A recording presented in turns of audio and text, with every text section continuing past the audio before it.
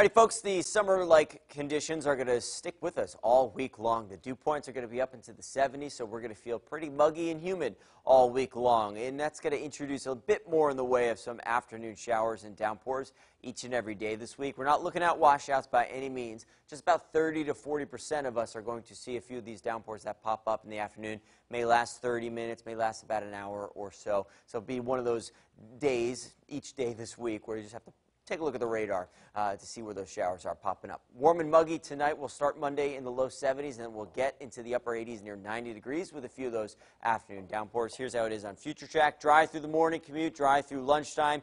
We go to 3 or 4 o'clock. Once we get to the upper 80s near 90 degrees, sunshine will spark these downpours, and then we go into Tuesday, and it's a very similar day. Look at this, dry through about lunchtime, and then we get to the late afternoon. We look for some of those downpours to spark up, and then we'll see another very similar day to that on Wednesday and Thursday before the heat may break by the end of the week into the weekend.